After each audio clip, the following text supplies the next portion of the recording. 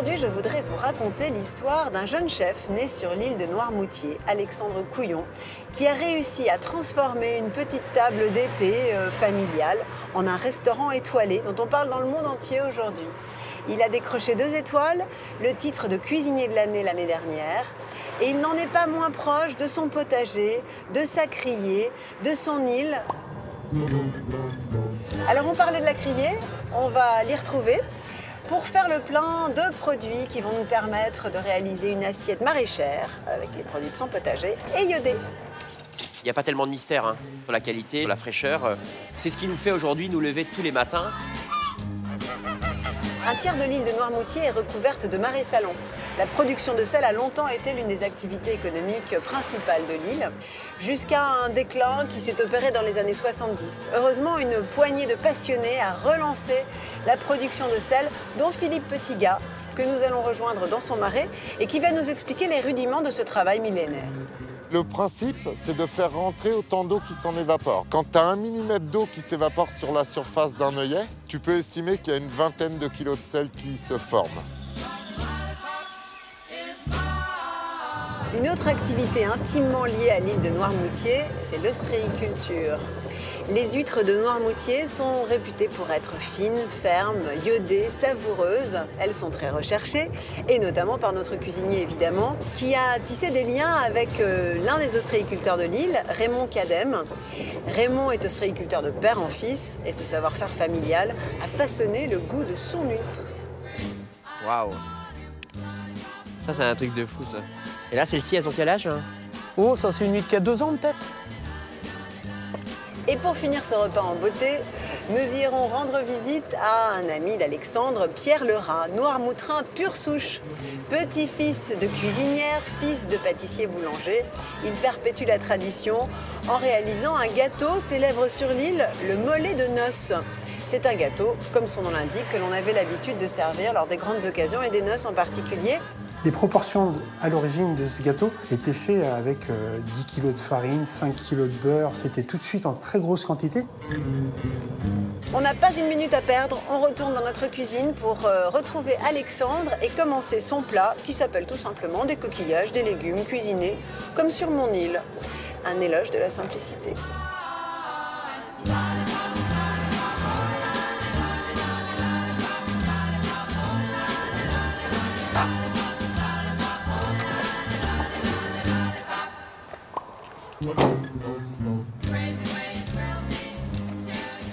Bonjour, bonjour.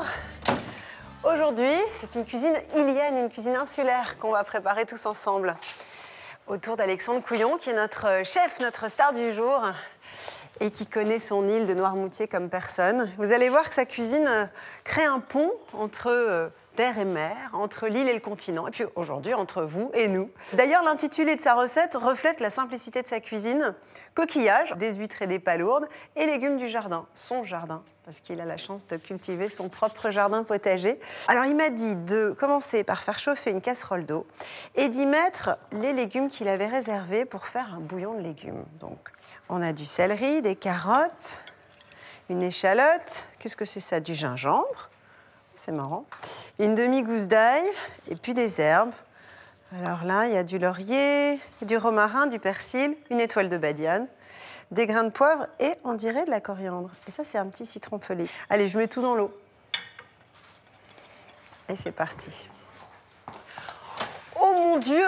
Mais dis-moi! Oh, quel panier! Bonjour Alexandre. Ça va? Bienvenue, entre. C'est magnifique. Tu as cueilli ça ce matin, chez toi? Ce matin, j'ai fait un petit tour rapide et je me suis dit, qu'est-ce que je vais pouvoir faire pour faire plaisir à Julie avec mes légumes du jardin. Voilà. La cagette verte du jour. Voilà, avec une variété, un peu de choux, des betteraves, un peu de moutarde. De la côte, on laisse beaucoup, toutes les moutardes, beaucoup de crucifères qu'on laisse pousser. Ouais, qu'on laisse voilà. pousser Et et puis que tu utilises à cru à cru, puis tu sais, entier, tu sais, on les fait rôtir. Ouais. J'aime bien, moi, le légume entier. Enfin, voilà. Et je trouve que ça ouvre l'esprit et c'est super important d'avoir tout ça et chaque jour, au quotidien. Et le plaisir de les cueillir. Voilà, je commence par là. Je commence ma journée par le jardin et la criée. Un coup la criée, un coup le jardin, un coup le jardin. D'accord, que tu cultives en permaculture, c'est voilà, ça? Voilà, aucun traitement. En essayant de limiter les traitements. Voilà, et de trouver les bonnes associations de végétaux aussi. Voilà, tout à fait. Les capucines, les soucis, la tagette, tous ces herbes aromatiques, toutes ces fleurs qui vont venir se construire autour du jardin. Et c'est super intéressant, c'est génial. Et cette connaissance, d'ailleurs, tu l'as acquise comment? Par l'expérience, au contact de jardiniers? Moi, mes grands-parents avaient, comme on dit, un petit lopin de terre. Oui. Ils avaient un peu de carottes, un peu d'oignons, des choses comme ça. Ouais, et puis arrivé à un stade, j'ai dit, il faut arrêter, on fait tous les circuits, on va chercher les légumes ici. Pourquoi on Surtout sur une île. Voilà, sur une île. Pourquoi on n'essaierait pas d'avoir nos propres légumes? Et en fin de compte, on arrive à trouver notre bonheur, les fleurs, les aromates. Rien que de t'entendre parler, on a déjà envie de partir pour Noirmoutier. Bon, en attendant de partir pour Noirmoutier, on va déjà faire ta recette. Alors, le sel, bien sûr. Tiens, donne-moi ton manteau. Ça, c'est quand même le produit emblématique de l'île. Merci. Bah oui, la fleur de sel, c'est un peu ce qu'on appelle, nous, l'or blanc, en fin de compte. Hein. Ouais. On en fait une consommation qui est juste... Enfin, on en met partout. On en met, ça va de l'entrée jusqu'à la pâtisserie, tu sais bien, on en met toujours un petit peu. Évidemment. Alors, dis-moi, moi, j'ai suivi des instructions. Dans une grande casserole d'eau que j'ai portée ébullition, j'ai mis les légumes que tu avais sélectionnés et aussi des épices, d'ailleurs. L'idée, c'est que tous les matins, quand on arrive en cuisine, on prépare tous nos bouillons. C'est un peu c'est la base de ta cuisine. La potion. Alors, on met quelques étrilles dans un peu d'algues dans l'autre. On leur donne un coup de bouillon de 30 minutes et après, on les laisse sur le côté du fourneau. Infusé, quoi. Et voilà, et tout le monde vient piocher le matin son bouillon pour... C'est ta palette. C'est ma palette. C'est un peu la potion magique du matin. De l'alchimiste, voilà. C'est ça. Bon, alors, on va laisser cuire et j'ai compris qu'on allait attendre 30 minutes. À peu près, voilà. Alors pendant ce temps-là, que veux-tu que nous fassions? Alors, on va cuire les betteraves en croûte de sel. Que tu as prises crues, donc. Voilà, tout à fait. En croûte de sel. Alors, montre-nous, ça c'est intéressant. On va simplement mettre... on aime bien cuisiner les... Voilà, du gros sel. On va mettre du gros sel dedans, on va les disposer gentiment dedans. Celui-là, c'est du gros, non? Oui, c'est du gros, oui. C'est ça, on est d'accord. Voilà. Alors, on les dispose, je mets une bonne couche, oui, je suppose. Oui. Hop là. Du gros sel gris, plein de nutriments, de minéraux. Et nous, on met beaucoup de légumes comme ça. Ça cuit à l'étouffée, finalement? Ça cuit à l'étouffée, il y a l'humidité, il y a l'assaisonnement qui se fait. On a un four à pain aussi. Et on aime bien aussi, des fois, oublier les légumes dans ces plaques et puis les laisser comme ça. Puis on les laisse. Et qui vont terminer de cuire grâce à l'inertie. On va en remettre un tout petit peu par-dessus. J'en remets par-dessus, je les enferme, hein, c'est ça? Ouais, pas complètement, on va les laisser respirer. Pas complètement, d'accord. Je te laisse faire, tu me dis. Ça suffit? Ouais, c'est bien comme ça. D'accord, donc tu découvres pas totalement. Sont-ils salés pour autant qu'on va retirer leur peau? Ils sont légèrement salés autour, mais l'idée dedans, c'est vraiment qu'on ait un fruit ou un légume qui soit vraiment un peu ratatiné, confit. Mais si on le mettait au four sans sel, ça ferait pas le même effet? Eh bien, en fin de compte, on aurait tout cet eau de végétation qui tomberait dans le fond, qui caraméliserait, qui brûlerait les légumes. Ah. Voilà. Et voilà, c'est pour ça qu'on a des grands chefs en cuisine. Pour avoir des réponses à ces questions-là. Alors, je mets au four. On y va. Quelle température? On va le mettre à 160 degrés, et puis on va les laisser... Ventilé, tu veux? Oui, ventilé. Et puis on va les laisser comme ça pendant à peu près une grosse heure, 2 heures, tranquillement. Très bien. Et bien pendant ce temps-là, je vous propose d'aller rendre visite à Alexandre. Alors la magie, c'est qu'il est là, mais il est quand même plus souvent dans son île de Noirmoutier. Il nous a reçus là-bas et il se passe plein de choses là-bas. D'abord, tu nous emmènes à la Criée, qui a la chance d'être en face de chez toi, puisque tu es juste en face du port de l'Herbaudière. La mer arrive vraiment dans nos cuisines. Prenons le large justement sans plus attendre en direction de l'île vendéenne de Noirmoutier, également surnommée l'île aux mimosas pour sa douceur climatique.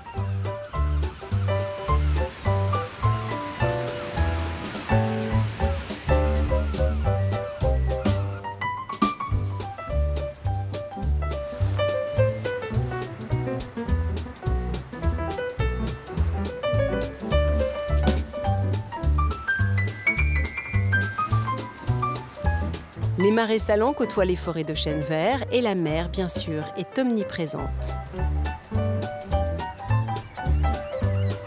Alexandre Couillon cuisine quasiment les pieds dans l'eau et tous ses matins sont rythmés par le retour des bateaux de pêche.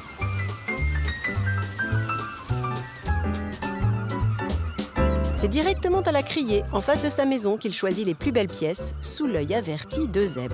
Il fait exactement ce qu'il veut. Je sais de quel bateau lui mettre, automatiquement. Il travaille beaucoup le poisson de ligne. C'est la qualité qui prime. Salut! Salut! Ça va? Ça va. Quoi de beau ce matin? Lieu? Ouais, crevettes, araignées. Crevettes, ça va être bien toute la fin, non? Non? Ouais. Elles sont belles déjà. Ouais. Il n'y a pas tellement de mystère, hein. Pour la qualité, pour la fraîcheur. Ça se termine quand, ça? Oh, dans un mois, d'ici un mois. Les araignées, je vais en prendre aussi, on va les décortiquer, elles sont belles, hein. Oui, ils valent des gros. C'est la pleine saison. C'est la pleine saison. Ouais. On n'a rien d'écrit en fait compte. L'idée c'est vraiment d'arriver le matin. Et puis là, bon voilà, aujourd'hui il y a des araignées, il y a un peu de merlan, il y a un lieu. Et on est vraiment obsédé par le produit, par la qualité du produit. C'est ce qui nous fait aujourd'hui nous lever tous les matins. Je vais composer par rapport à... Ouais, je vais prendre ça. Ouais. Je te livre ça en passant. Ça marche. À tout à l'heure, merci Azem. À tout à l'heure. Chaque poisson l'inspire différemment. Et pour les chinchards sélectionnés, Alexandre a imaginé une préparation dans le vieux four à pain de la maison.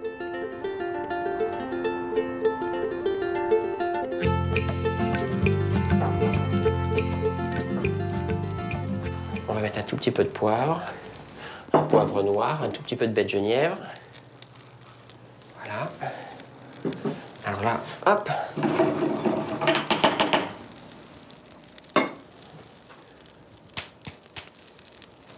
Avec les baies broyées mélangées au gros sel et à la vergeoise, la recette d'Alexandre raconte son île.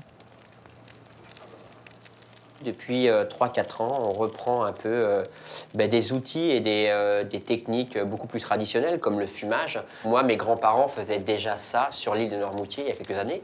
Ils mettaient les harengs, les maquereaux au vin blanc, les sardines au gros sel. On cuisait les pommes de terre à la diable dans une espèce de petite cocotte en terre cuite qu'on cuisait dans des fours aussi bien à pain que dans des cheminées.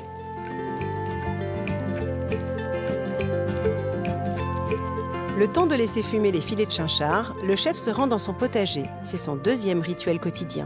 Mis en place il y a 4 ans, le jardin qu'Estelle gère de main de maître fournit aujourd'hui le restaurant à 95% en fruits et légumes.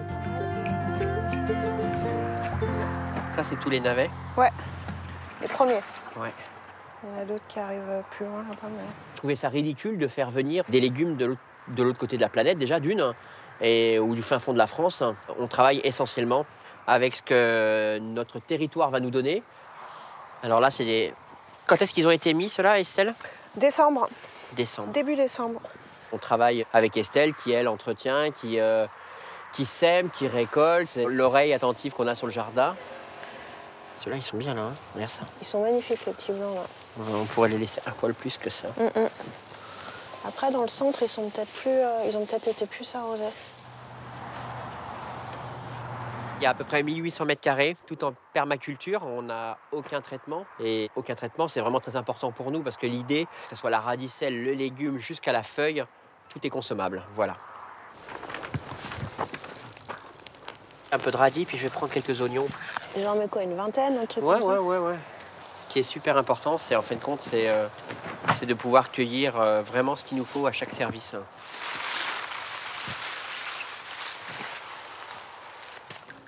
T'as vu, regarde, ça va long, hein? Bah ouais. Et ça repart après. Hein. Si j'arrivais à le laver et à le cuisiner comme ça, quitte à le couper en deux, je vais essayer, tiens. Bon, super. Je te laisse. À demain. À demain. Bon courage. Ouais. Et puis, je prendrai demain matin tout ce qui est le mesclin et tout ça, d'accord? Ok, pas de soucis. Allez, à plus. Au Ciao. revoir.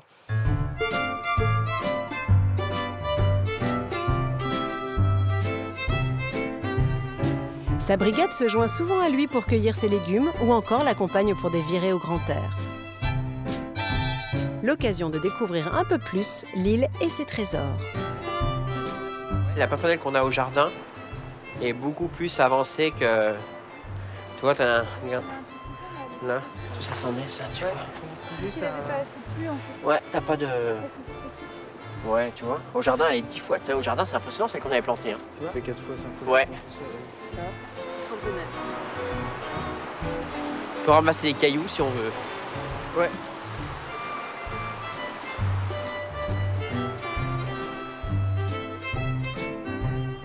Je ramasse des galets pour les supports des mises en bouche. En fait, on a un support où on met tous les galets dessus. Et en ce moment, on fait une croûte de pain avec les lames de mulet dessus. En fait, c'est pour rappeler le thème à chaque fois. Chaque support a un thème avec la mise en bouche.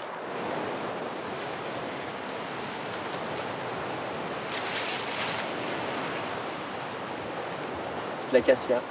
C'est de l'acacia, ça, chef? Ouais. C'est important de créer des liens en dehors du travail au quotidien. Et puis ici, on a quand même des gens qui arrivent de très loin. C'est aussi par transmission, pédagogie, leur faire voir. Bon, Chaud, elle connaît un peu. Les salauds qui arrivent juste, elle arrive aussi de Taïwan. C'est leur faire voir l'île pour le passage où ils sont chez nous, c'est important qu'ils s'imprègnent énormément pour qu'ils comprennent aussi notre cuisine. Regarde ce qu'on s'ouvre. Oh, tiens.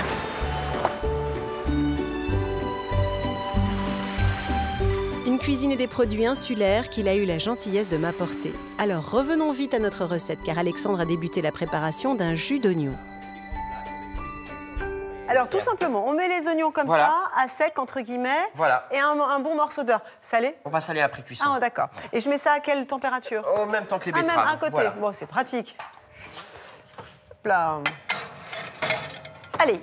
Et maintenant? On va commencer les navets. On va faire la cuisson des navets. Alors là, les navets, fallait les trouver parce qu'ils sont vraiment archi mini. Hein. Voilà, c'est des navets jeunes navets. Voilà. Bon, on va les couper, on va les nettoyer tranquillement. Et on va les peler ou pas? On a vraiment des légumes qui poussent, qui n'ont pas de traitement. Alors moi, je consomme tout. La racine, la tige, les fleurs, enfin voilà. D'autant plus quand ils sont aussi jeunes que ça. La peau est très tendre encore parce que le navet, ça peut être quand même un peu robuste. Hein.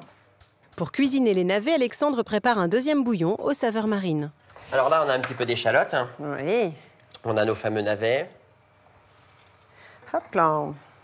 Et finalement, ta cuisine, alors tu l'as élaborée au fil du temps parce que tu es, on pourrait dire que tu es autodidacte. Comme on s'est installé de bonne heure, avec Céline, quand on a repris, il a fallu créer son univers et puis imaginer comment on pourrait travailler sur l'année et puis faire notre métier, notre passion, notre vie, raconter notre propre histoire. Ça, c'est une gousse d'ail qu'on fait nous-mêmes, c'est l'ail noir qu'on fait.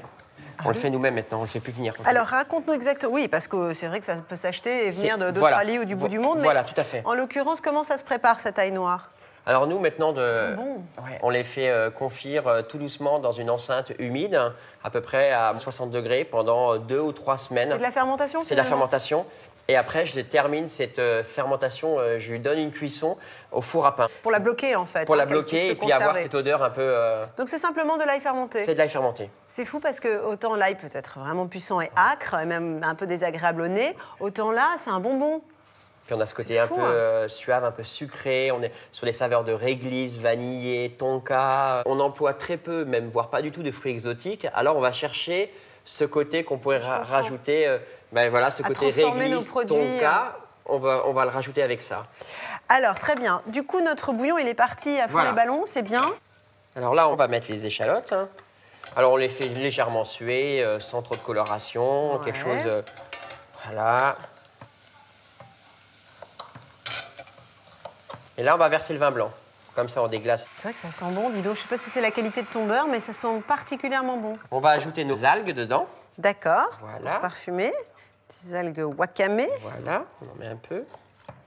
Pour faire nos bouillons, quand on veut les parfumer, on les fait avec du chinchard. Alors, j'ai ramené des chinchards. Ah, je croyais que c'était des maquereaux. Voilà, non, c'est du chinchard. C'est pas loin, remarque. Voilà. C'est magnifique, ça. On va simplement en prendre un morceau. C'est ton lard fumé à toi, quoi, voilà, finalement. C'est tout à fait. Voilà. D'accord, donc tu vas laisser finalement infuser un petit peu ton morceau de poisson fumé. Alors là, je laisse un vrai frémissement. Merci. C'est moelleux, c'est tendre, c'est très délicat parce que c'est fumé, mais pas trop non plus. Non, non, non, non. Le risque, c'est que ce soit trop dominant. Là, on va mettre maintenant tous nos petits navets dedans. Ouais. Voilà. C'est parti pour le navet. C'est très bon, ça, délicieux. Alors, ton ail noir, c'est là qu'il entre en jeu. Mais c'est vrai que c'est puissant quand même. Ah, j'adore. C'est sucré. Ah ouais, c'est vraiment, on a une odeur sucrée. Voilà, alors on va mettre 3 petites gousses. Comme ça. Comme ça, voilà. Et puis on va prendre la louche et puis on va mettre un peu de bouillon dedans. Oui, chef. Ton bouillon qui est déjà... non, ouais, on va verser déjà dedans. Déjà mûr à point, tu penses? Ouais, c'est bien. Voilà, encore un peu? Ouais, on peut en mettre une bonne louche, encore une autre, 3 bonnes louches. 3 bonnes louches. Voilà. Ils vont rester comme ça pendant 30 minutes, tout doucement. Ils vont confire, ça va réduire. On va lui mettre un petit couvert. Pardon, alors je regardais ton sel parce que j'arrive à distinguer la fleur de sel, du gros sel. On va en parler tout à l'heure avec Philippe, justement, qu'on retrouve dans ses marais salons, qui va nous expliquer le long travail du saunier. Et il ne s'agit pas de se mettre dans un transat et d'attendre que le soleil brille. Hein. C'est un peu plus que ça. C'est sur le marais salant de Bonnepogne, situé au cœur de l'île de Noirmoutier, qu'Alexandre retrouve son ami saunier, Philippe Petitgas. Il fait partie des jeunes producteurs qui relancent l'activité très prolifique à partir du XVIe siècle, mais tombée en déclin à partir de 1970. Philippe vient de récolter une grande partie de l'or blanc. Il s'attelle maintenant à l'or noir, l'argile des marais. Salut Alex. Salut. Ça va? Bien. Tu profites de ta journée de repos pour venir voir si tu travailles bien. J'essaye. Tu vas me donner la main? Ça va? Bon. Ouais, impeccable.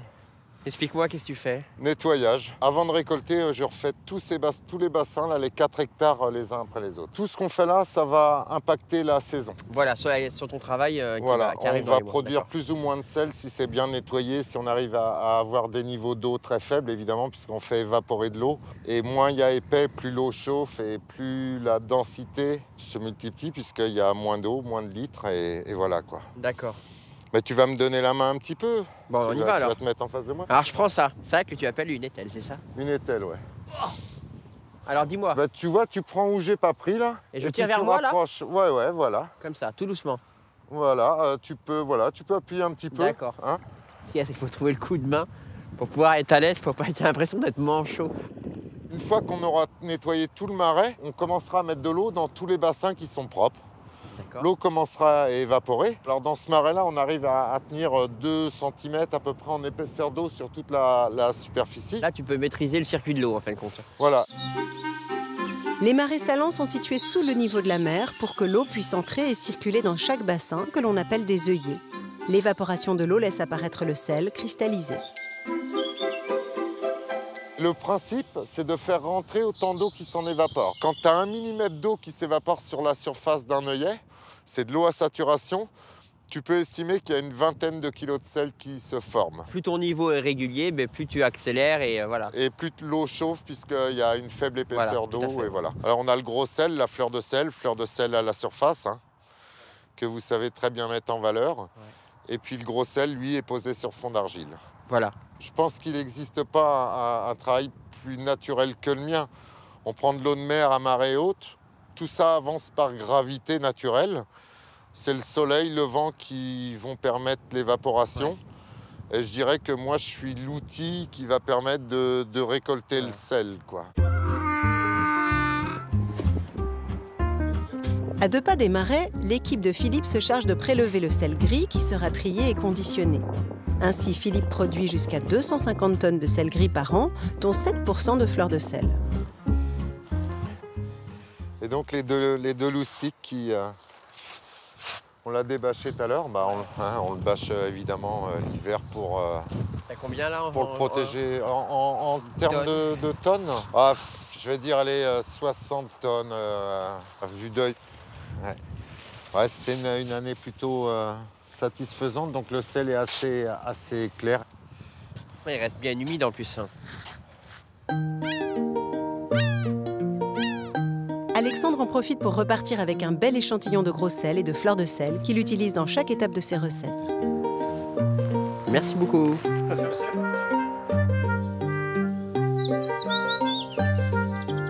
Le premier abord du sel, je pense que c'est comme beaucoup de choses, c'est dans la main. C'est quand on regarde, on voit cette qualité de grain. Cette brillance. Voilà. Là, on voit la qualité de son travail. C'est un sel pur, il est vraiment blanc. Ça, c'est exceptionnel. Hein. Ben oui. On met les pommes de terre à cuire. Pas de recette emblématique de ton île sans pommes de terre, c'est ça surtout à cette saison-là. Voilà, tout à fait. Les premiers arrachages. Voilà. Hop, alors, on va la mettre directement dans la casserole.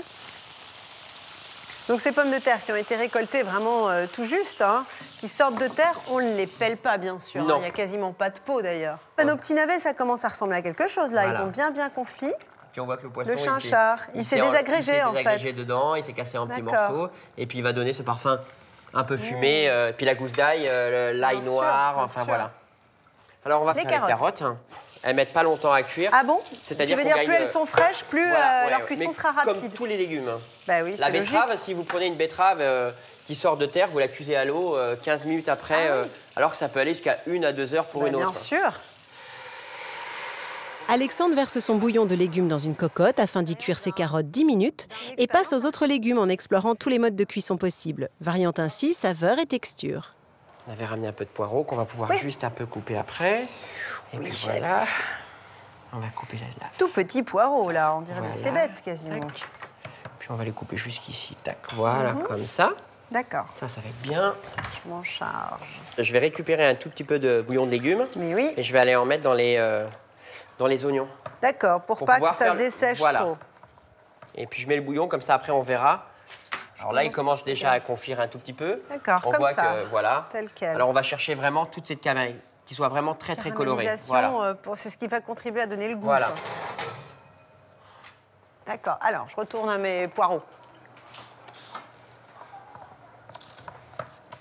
Alors on a notre petit chou. Oui. Voilà, on va Que veux-tu que je lui fasse à ce petit rien, chou? on va simplement après le plonger dans l'eau. Tel quel, je le rince, non? Voilà, on va le laver un petit peu, on va le plonger. C'est un peu la région du chou farci chez toi aussi? Pas forcément Oui, à Poitou, Noirmoutier, là, mais oui. voilà, ouais. Et en Vendée, moi j'ai le souvenir d'un délicieux chou farci qu'on nous avait cuisiné pour les carnets. On va le cuire entier, simplement, on va le blanchir simplement. Ah oui, comme carrément. ça. Oui, il est Voilà. tellement jeune que tu peux te permettre. Voilà. Tu as salé ton eau là. Voilà, j'ai salé l'eau. Après, on va blanchir les poireaux dedans, voilà. Idem. Voilà, on va tout mettre dedans.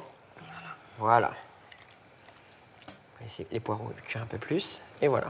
Le végétal tient une place prépondérante dans ta cuisine quand même, non? Il me semble. C'est marrant parce que le jardin aujourd'hui est sur un ancien marais, c'est un marais. Il n'y a plus d'eau, il n'y a plus rien, c'est un ancien marais. Et c'est vrai que tout ce qui est les tétragones, les moutardes, les crucifères, ça a vraiment un goût salin. Parce que la terre est vraiment très saline, et vraiment...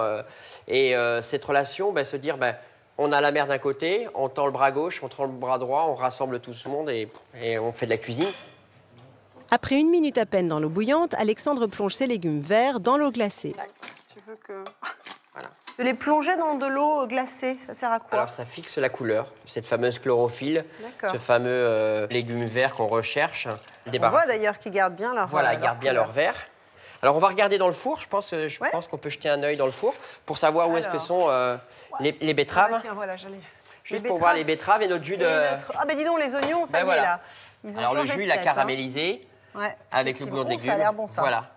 Magnifique. Voilà. C'est une soupe à l'oignon au four. Voilà, tout à fait. Et tes betteraves aussi, elles sont bien ratatinées? Les betteraves, elles sont bien ratatinées aussi. Ton sel, parce que moi j'ai toujours, comme toi d'ailleurs, le souci de jeter le moins possible. Toi, tu as accès à beaucoup de sel, mais nous, c'est pas toujours le cas. Alors, on le récupère, celui-ci. On le récupère. On le récupère, alors il pourra servir à refaire une cuisson en le cassant, il pourra servir à parfumer, à cuire les légumes, à assaisonner, enfin voilà. Ouais. Alors moi, ce que j'aime bien, c'est que je trouve qu'en fin de compte, quand on commence à l'ouvrir comme ça, et ça sent la terre, la betterave. Oh, qu'est-ce que c'est parfumé. Puis il y a ce côté rôti aussi, vraiment, qui donne de l'appétit. Et alors, par pitié, essayez de cuire vos betteraves vous-même. Hein. La plupart du temps, on les achète d'abord bouillies, alors ce qui est vraiment pas très bon. La différence entre une betterave bouillie et une betterave rôtie au four, c'est l'aspect. La betterave bouillie va être bien lisse, bien ronde, gorgée d'eau, donc avec moins de saveur. Et la betterave cuite au four va être justement un peu ratatinée. Je ne connaissais pas l'astuce du sel et je la garde. Mais c'est vrai que même si vous ne le faites pas à la maison, sur les marchés, on les trouve, les betteraves, plutôt au four. On est bien sûr. Voilà, alors les betteraves, on laisse ça de côté, on va s'en jeter un petit. On va se faire un petit casse-croûte. Voilà, on y va. Alors qu'est-ce que tu m'as rapporté pour notre casse-croûte traditionnel? Ah ben voilà, forcément, tu m'as apporté des huîtres. Oh, elles sont magnifiques. Je vais te faire voir, on va t'en ouvrir une devant. Ah bah oui, le coup de main. L'idée, il sera avec nous tout à l'heure. Waouh, elle est tellement charnue, c'est incroyable. Tu vois.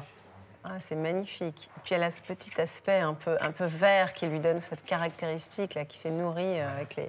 Oh, merci, le plancton du marais.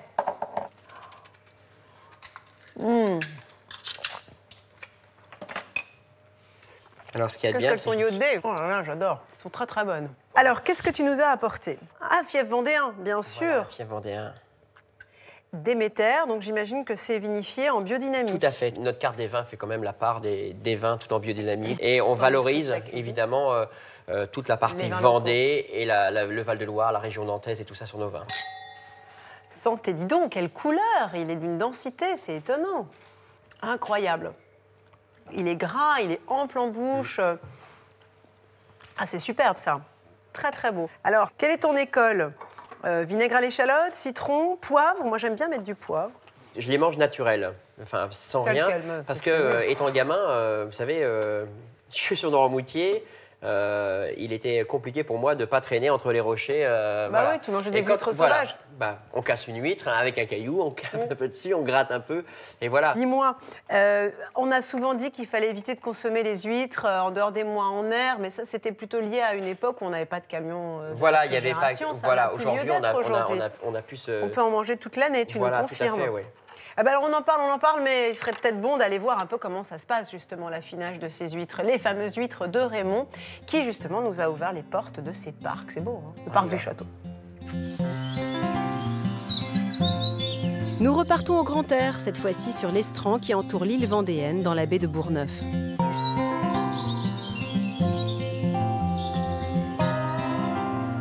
Si les poissons qu'Alexandre cuisine arrivent au pied de sa maison, pour les huîtres, le chef aime se rendre sur le site de son ami Raymond Kadem, deuxième génération de sa famille à élever les fameux coquillages noirmoutrins.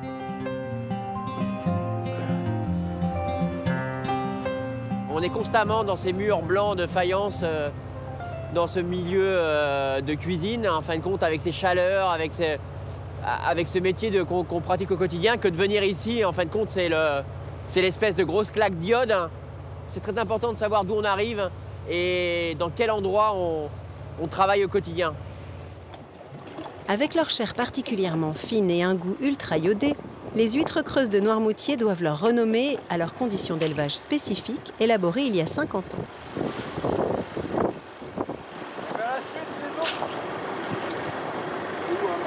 Donc là, on est en train de mettre des poches.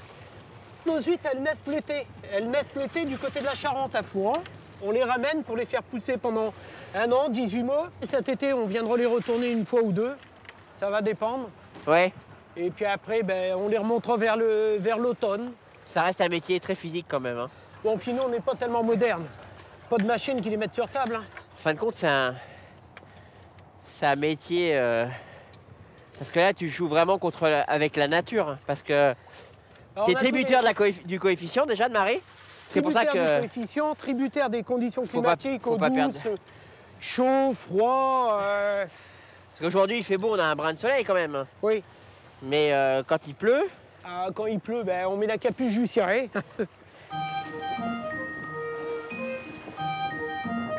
Sur le site de Raymond, les naissins, l'autre nom des bébés huîtres, ne naissent pas en écloserie mais en plein air et naturellement autour de tiges de fer appelées des collecteurs, placées dans des zones aquatiques riches en plancton afin de favoriser leur pousse. Tu vas les laisser grossir.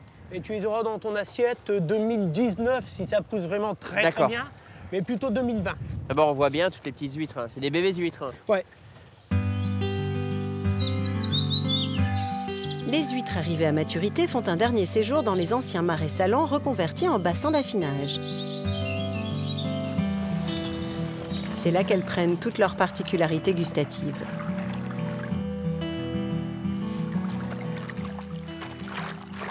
Ça fait combien de temps qu'elles sont là? Ça fait pas loin d'1 an. On atteint quand même des sacrés morceaux là. Ouais. Pour toi, pour faire ton haricot. Ouais, elles sont grosses là. Hein. Ah tu vois pas. C'est même inouvrable. Waouh. Ça, c'est un truc de fou, ça. Bon, mais la partie charnue, là, c'est pas vilain. Hop, on va sectionner le muscle. Et là, celles-ci, elles ont quel âge, hein, tu dis? Oh, ça, c'est une huître qui a 2 ans, peut-être.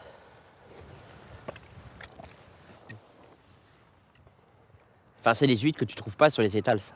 Non, c'est du tirage limité. Hein. C'est vrai que quand elles sont grosses, nous, ce qu'on aime bien aussi, c'est la cuisiner avec du chou grillé, des choses comme ça, la passer sur la braise. Parce que pour moi, c'est une huître qui demande vraiment de l'attention. C'est de la cuisine, c'est quand même un produit... quand on a un produit comme ça, c'est un produit exceptionnel. On y retourne à la baille. On y va. Allez, hop. Je te laisse faire.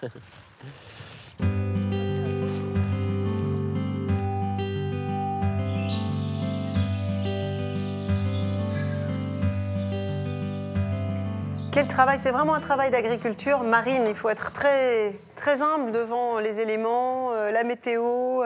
Où est-ce qu'on en est? On va commencer, on va égoutter les choux. Voilà, on va les égoutter dedans. Voilà, on va les presser un petit peu pour pouvoir enlever le maximum d'eau. On va les retirer gentiment, on va les couper avant. Il faut qu'ils gardent un peu de leur croquant quand même. Voilà. Les poireaux. Ça, on va tout récupérer. Alors donc toi, tes parents étaient restaurateurs? Ils sont partis tous les deux travailler au large des côtes africaines, mon père. Ouais. Voilà, pour la pêche à la crevette. Ma mère l'a suivi. Et en fin de compte, je suis né là-bas avec mon frère. Nous sommes nés tous les deux là-bas. Côte africaine, où ça? À Dakar. À Dakar, Sénégal, d'accord. Voilà, Sénégal. Et puis, ils ont décidé, dans les années 80, de revenir en France et d'imaginer de reprendre un café et d'en faire un restaurant. Ma mère est passée en cuisine. Il n'y avait pas de technique, elle avait simplement cuisine ménagère, voilà, mais des bons produits, des produits d'en face. Et puis, avec des tartes aux pommes, des choses comme ça. Mais j'ai le souvenir que c'est elle qui m'a montré les premières tartes aux pommes. Il y a quand même une initiation dans voilà, la bien sûr, ouais. Alors, on va couper notre chou en deux, voire même en 4 s'il faut. En 4. Voilà. Je m'exécute. Je mets une noix de beurre dessus. On va le déposer gentiment comme ça. Voilà.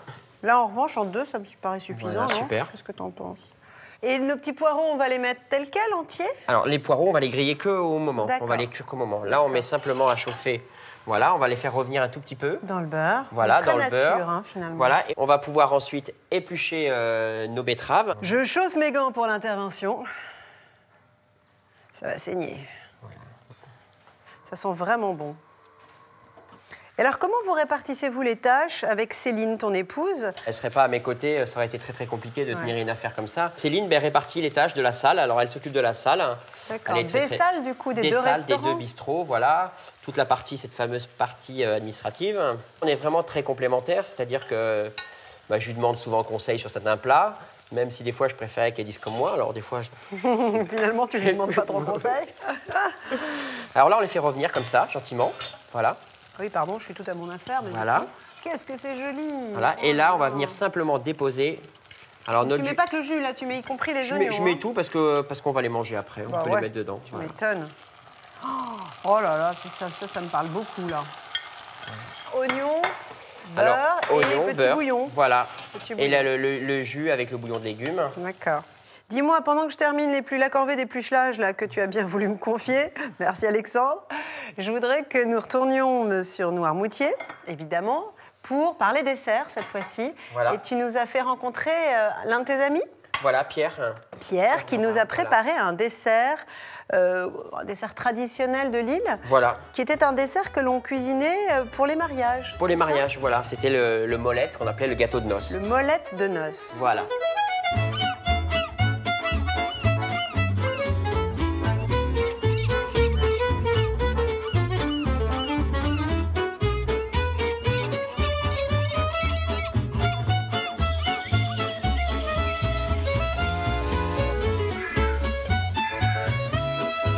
Pour notre dernier tour à Noirmoutier, nous retrouvons Pierre Lerat, un ami d'Alexandre qui a toujours baigné dans l'univers culinaire et gourmand et qui a installé il y a 6 ans l'unique biscuiterie de l'île. Il connaît toutes les recettes traditionnelles noirmoutrines et pour réaliser le fameux mollet, il va se procurer les produits frais du marché.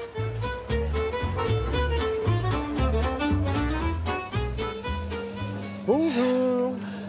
Bonjour Pierre. Tu vas bien? Ça va? Ça va, ça va. Ouais. Et toi?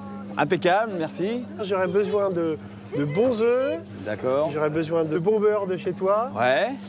Et puis de la crème double. La crème, d'accord. Voilà. D'accord. Les œufs, ce sont des œufs plein air. D'accord. Hein. Plus noir de marron. Ils sont très très beaux. Ouais. Ouais, ouais. Donc t'en veux combien? 6? 6, c'est ira, oui. D'accord. Voilà, donc les 6 œufs. Le beurre. Alors ce sont des plaquettes de 250 grammes. C'est parfait. Ça va comme ça? Ça ira très bien. D'accord. Ouais. Voilà. Voilà donc la belle crème, hein. La belle crème crue maison donc. Et donc votre lait, vous le collectez autour de Machecoul? Tout à fait, autour de Machecoul. Donc on collecte dans 4 fermes autour de Machecoul, à moins de 12 km. Hein. D'accord, donc c'est vraiment du local là? Du local. Hein. Donc je te mets un pot comme ça, cette taille-là? D'accord. Oui, oui. Voilà. Voilà, elle est belle. Hein. Ouais, elle est magnifique. Voilà Pierre, merci beaucoup. Hein. Merci à toi Denis. Voilà. À bientôt. Allez, bon courage. Allez, merci. bonne journée. Au revoir. Au revoir. Au revoir. Le panier rempli, Pierre rentre chez lui pour s'atteler à la fameuse recette du mollet qui, jusqu'au début du XXe siècle, était de toutes les célébrations familiales. Ce qui est assez marrant, c'est que les proportions à l'origine de ce gâteau étaient faites avec 10 kg de farine, 5 kg de beurre. C'était tout de suite en très grosse quantité, tout simplement parce que l'île est petite, tout le monde se connaît, donc tout de suite, beaucoup de monde venait aux noces et on faisait tout de suite des grosses proportions de gâteaux. Le four préchauffé à 170 degrés et les ingrédients pesés, Pierre mélange dans un grand bol sa farine. En 185 g de farine. Je vais rajouter la levure alsacienne. Puis il ajoute des grains de vanille fraîche. On la coupe bien en deux par le centre. Du sucre semoule, traditionnel, normal. 185 grammes, très exactement, puis il utilise une demi-plaquette de beurre demi-sel. On fait fondre sur le feu, tout doucement. C'est une recette dont on parle beaucoup sur l'île de Noirmoutier. Alors, il n'y a pas vraiment de recette, chacun avait sa recette de molette. Donc, moi, j'ai retrouvé dans des petits bouquins de recettes des amis de ma grand-mère. Voilà. Donc voilà, on a nos poudres bien mélangées. Il ajoute à son appareil 4 œufs entiers. On délaye bien. On va essayer de ne pas avoir de grumeaux. Le beurre fondu au préalable. 175 g de crème fraîche et une cuillerée de fleur d'oranger. La fleur d'oranger, traditionnellement, ça sert dans plusieurs gâteaux typiquement vendéens. Et ensuite, on va terminer par la fleur de sel de Noirmoutier.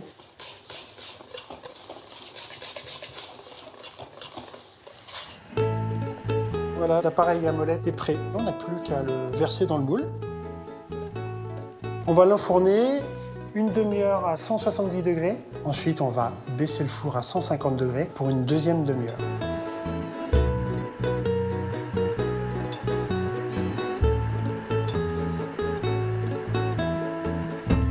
Le gâteau, une fois cuit et démoulé, Pierre y ajoute quelques dragées avec lesquels il était coutume de le décorer. Alors voilà, le traditionnel molette des noces noirmoutrin est prêt. Il n'y a plus qu'à se couper une bonne part, l'accompagner d'un bon caramel crémeux à la fleur de sel et le faire déguster à Julie.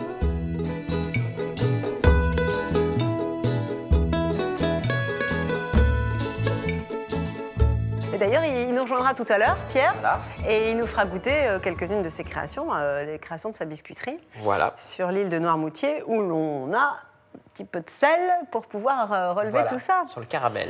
Alors, qu'est-ce qu'on fait maintenant? Les coquillages. Des palourdes. Alors, en l'occurrence, à Noirmoutier, elles sont pêchées comment? À la main. À la main, mais À la main, au trou ou au râteau. à pied, donc. C'est-à-dire à Pêche pied, voilà. Ouais, comme ouais. les coques. Ouais, comme les coques. C'est vrai qu'aux grandes marées, c'est quand même vachement sympa de pouvoir aller pêcher les coquillages. Oh bah oui. En respectant l'environnement et l'habitat, justement, de nos coquillages. Avant de préparer les coquillages, le chef termine sa farandole de légumes. Il fait revenir les poireaux avec une belle pincée de sel. Des feuilles de moutarde crue.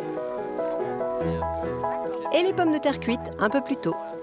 Alors dis-moi, ces palourdes, tu les as désablées? Voilà, elles ont été désablées, Comment elles ont tu été fais? dégorgées. Bon, on les met dans l'eau de mer filtrée. Si on n'habite pas au bord de Bah, la de mer. l'eau salée, de l'eau fortement salée. Et pourquoi de l'eau salée? Si on met de l'eau douce, elles vont mourir. Alors que là, de l'eau de mer, elle se nettoie, elle recrache le sable et ainsi de suite. D'accord. Voilà. Donc ils sont juste caressés par la chaleur. Voilà. Et pour les désabler, combien de temps dans l'eau salée? Hein, on les laisse facilement toute une nuit. Hein. Ah ouais. Ouais, on change des fois ou sur une journée, mais on change 2 ou 3 fois. Tu les mets en suspension Voilà. dans une passoire? Non, Pour que carrément le dans sable l'eau. tombe. Voilà, après on les égoutte, on C'est change mieux. l'eau et tout ça. Ouais. D'accord. Petit détail qui change tout quand même. Voilà. Ben là, on voit bien qu'elle commence déjà à Ouais, s'ouvrir. ça commence à s'ouvrir. Voilà. Comment savoir si un coquillage est mort et C'est-à-dire donc que peut-être quand un peu vous le douteux? prenez, et puis vous prenez par exemple 2 huîtres ou 2 palourdes, si on fait... Si elles sont ouvertes, ouais. Voilà, on entend au bruit. Si ça sonne creux, Ah ouais, tout on simplement. sent que voilà, ouais. Et puis bien fermé. Et puis déjà, quand vous les mettez tout de suite dans l'eau salée, on voit tout de suite qu'elles commencent à sortir, les 2 petites cornes D'accord. sortent, que voilà. Donc finalement, si elles sont ouvertes, on les manipule, et si elles se referment, c'est que c'est bon. Voilà. Les coquillages encore sur le feu, Alexandre passe au dressage de tous les légumes dans les grandes assiettes, avec par-dessus le jus des oignons confits, les betteraves rôties et en dernière touche quelques huîtres de Raymond décoquillées à la volée, cuisinées en catimini par le chef. Juste pocher dans leur jus de cuisson. D'accord. Voilà. Donc très très rapidement, hein. Faut Très pas qu'elles rapidement. perdent leur fraîcheur. Voilà. Ouais, c'est vraiment l'illustration de ta cuisine, hein. Entre terre et mer. Nous finalisons les assiettes en parsemant les légumes de cresson et de soucis. Puis dans un bol, Alexandre dispose les palourdes avec les navets parfumés au chinchard fumé.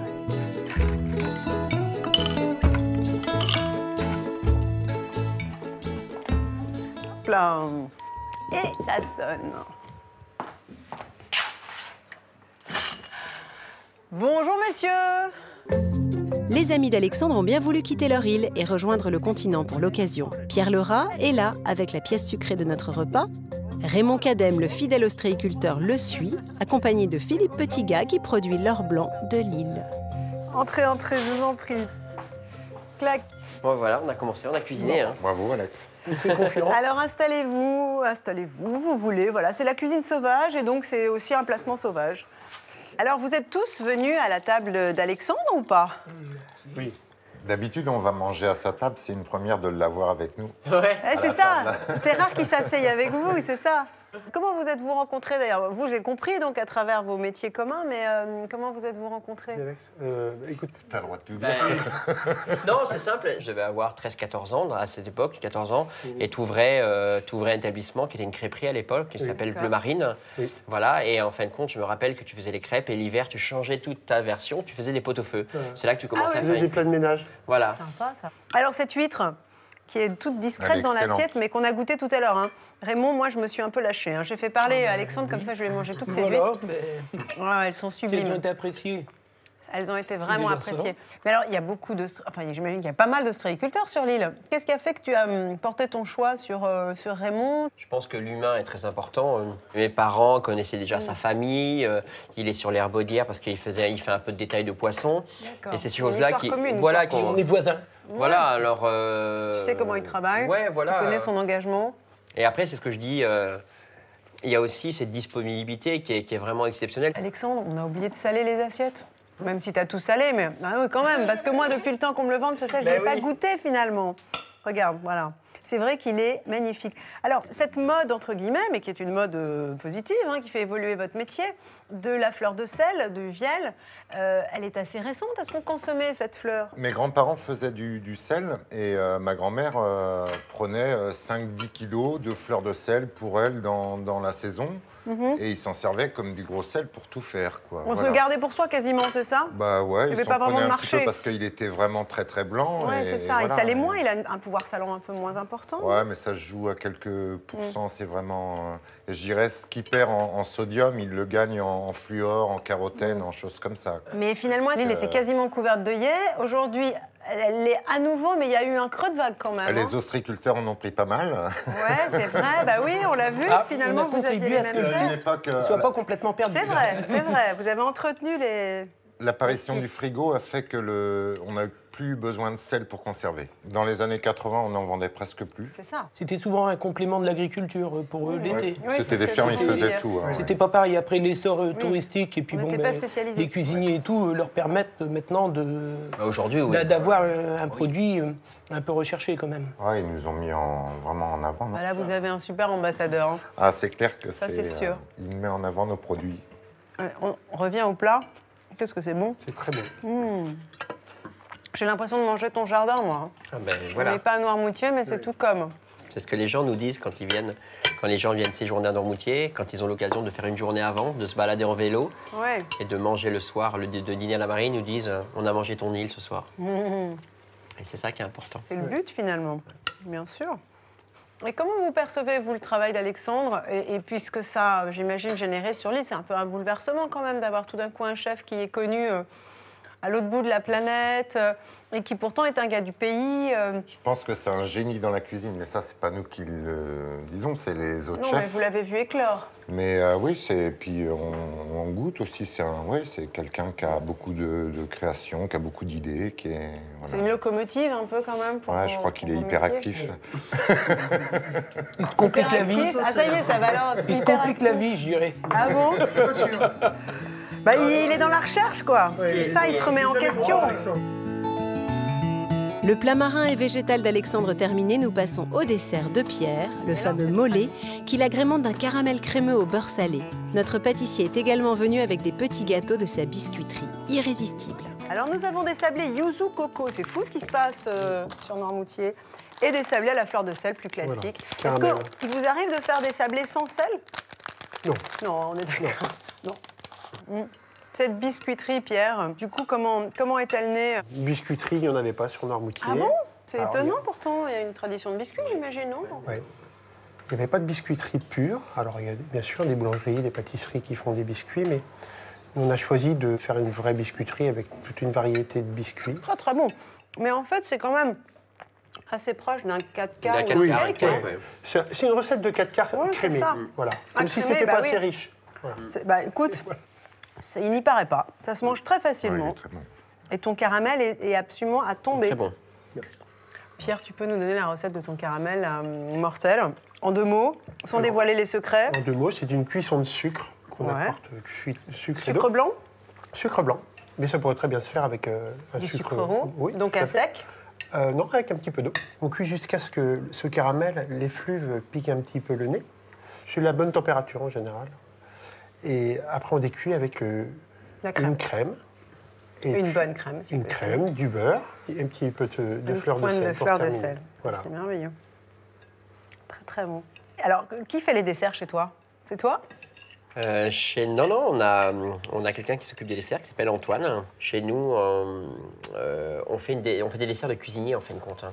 On ne fait pas des desserts de pâtissier, c'est-à-dire entre guillemets, pas de sucre soufflé, pas de choses comme ça, très super jolies. Nous, on reste sur des desserts de cuisinier. Oui, bien sûr, qui n'a rien à voir avec une pâtisserie de boulangerie ou de pâtissier. Ouais. Mais bon, elle s'y plaît. Alors, est-ce que la cuisine d'Alexandre vous a séduit comme moi? Cette cuisine vivante, cette cuisine sauvage, qui fait battre le cœur de Noirmoutier et qui valorise aussi l'économie locale, tous les producteurs, et puis qui fait rayonner cette île dans le monde entier. J'espère qu'on vous a donné envie d'y aller. Moi, je vais prendre ma petite Micheline, je vais passer le Gois, attention Micheline, il ne faut pas traîner, pour aller découvrir sa cuisine, et bien plus que ça, car Alain Chapelle nous l'avait dit, la cuisine, c'est bien plus que des recettes. Et on en a eu la preuve. Salut!